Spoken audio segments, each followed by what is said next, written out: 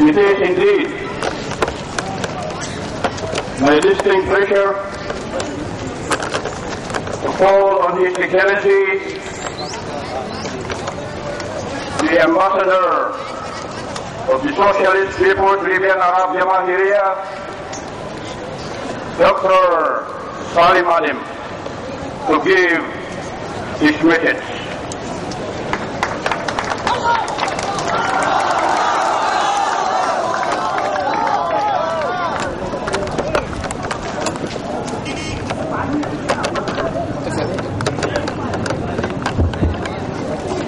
بسم الله الرحمن الرحيم. الله أكبر. الله أكبر. الله أكبر. My dear Chairman, Brother Al-Hajj Murad, brothers and sisters in the Moro Islamic Liberation Front, friends, ladies and gentlemen. First of all, allow me to express my sincere thanks and gratitude to Brother Al-Hajj Murad Ibrahim, the Chairman of Moro Islamic Liberation Front, and to all of you, brothers and sisters in the Moro Islamic Liberation Front, for inviting me in my personal capacity and as a representative of the great socialist People's Libyan Arab Jamahiriya. My presence here today traces back the long association of my country with the concern and the interests of all the brothers and sisters Muslims in the Philippines, particularly the keen interest of the leader Colonel Muammar Gaddafi, which has already produced historic documents of peace for the development and prosperity of Mindanao. The Southern Philippine issue continues to be an important item in the agenda of the Organization of Islamic Conference. But for the leader, peace will settle down in Mindanao if all the parties will embrace it, talk about it, adopt a peace means to achieve it, and come to terms with it with sincerity and selfishness. I recall that in year 2001, during the peace talks between the GRP and the MILF, organized by the International Gaddafi Foundation for Charitable Association, where the MILF was represented by then Chief Negotiator Al-Hajj Murad Ibrahim, now Chairman of the MILF.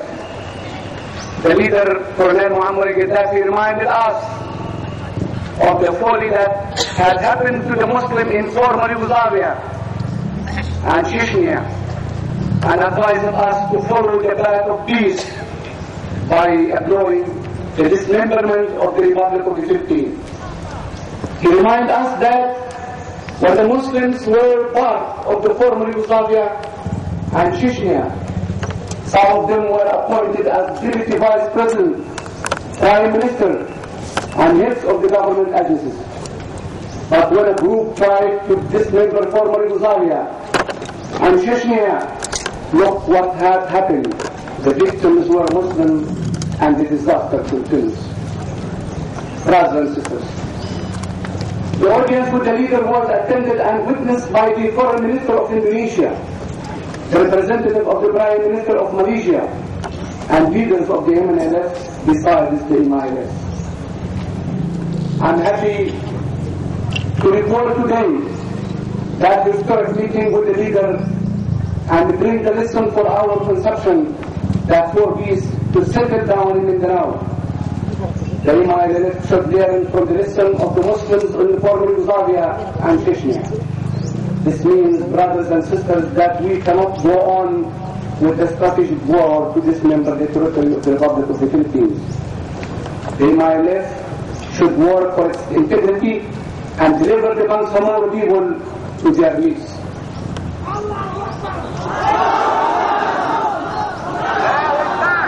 The current peace talk between the GRP and MILF, facilitated by the government of Malaysia, and the Committee of the 8th of the Organization of Islamic Conference, and witnessed by the three-nation international monitoring team composed of Malaysia, Libya, and Brunei, and headed by Brother Major General Zulkifli Muhammad bin Zain of Malaysia, IMT Chief of Mission, is a golden opportunity for the MILF to translate this lesson.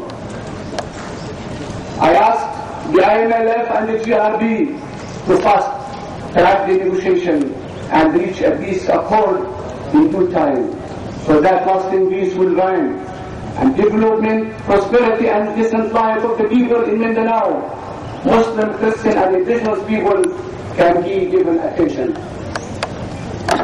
There are talks that Jama'ah al-Islamiyya, Abu Sayyad group, and other identified operatives are behaving in Mindanao to cover their activities. I want to insist that the MILF has commitment to the Republic of the Philippines. It even signed a document in Kuala Lumpur to fight together with the GRP terrorist groups. This is a strategic commitment that will give Mindanao a facelift, because if there is no disturbance in the area, the international community, which is just waiting for the right condition, will come to help Mindanao to fight poverty. It's therefore morally and politically proper for the MILF to push hard its commitment to deal with these groups and to bring initiative to prove to the people its concern for their welfare and development. Brother Hashim Murad is a man of dignity and talent. After the death of Brother Chairman Salem Hashim, more particularly after he was chosen as the new chairman of the MILF, he showed us his sincerity to involve the MILF in the peace process. I take this sincerity to heart. Therefore, it's now time for the MILF to rally behind him, supporting him, so that peaceful autonomy will come to the Bangsamoro people. With the GRP MLF final peace agreement of 1996 in place, the MILF must initiate more efforts to forge unity not only with the MLF, but also with other Muslim sectors in society, so that the Muslims will have full participation in the government. Without the unity of the Muslims in the Philippines, every day they will lose. The international community is confused, and despite their desire to help, they do not know who and whom to help. But with the unity of the Muslims, there is lots of prospects. The indispensable assistance of the international community will come, and with it, the MILF can give priority to education, training, and cultural dialogue to enhance better understanding between the Muslim and the Christian and the indigenous people, to remove social barriers and discrimination. I want to thank Her Excellency President Gloria Macapagal-Arroyo for her open and constructive policy for peace, which imputes to the current peace talk between the GRP and the MILF. Specifically, I thank Secretary Davis and Secretary Afabli for their sincere implementation of the peace policy of the President, which I hope will put an end to the age-old conflict in Mindanao. But while the government of the Philippines is engaged in peace talk with the MILF, I ask that it continues to honor its previous commitment to the Bangsamoro people and work for the genuine peace and stability in Mindanao, particularly its people, Muslim, Christian, and indigenous people. Before I conclude, I will pray to Almighty Allah that Mindanao will become a shrine and qibla for peace and development. Not only in the Philippines, but the entire Southeast Asia.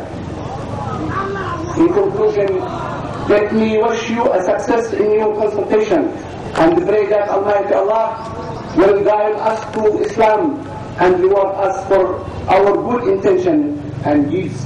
Assalamu alaikum wa rahmatullahi wa barakatuh.